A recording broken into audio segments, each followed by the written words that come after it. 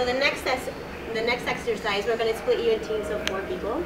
Ideally, the teams are people you haven't worked in throughout the day, and you can't choose any friends for this activity as well. And you're going to assume that you're the CEO of Ignite starting September, and you're going to have to come up with a few strategies of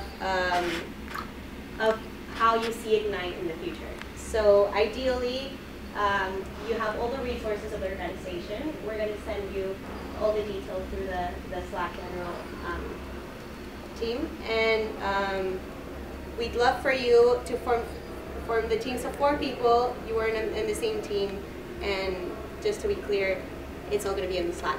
So be as creative as possible. Think outside the box. And as you're going to see, you're going to have different papers, and for every paper, you can just try something different. Okay. Cool.